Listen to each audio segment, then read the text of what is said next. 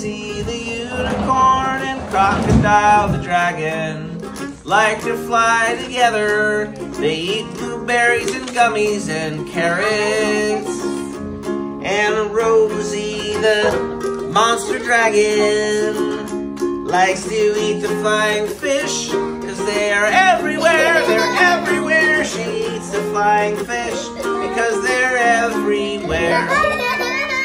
And then they went back to the castle to have a tea party. And they ate the blueberries and gummies and carrots again.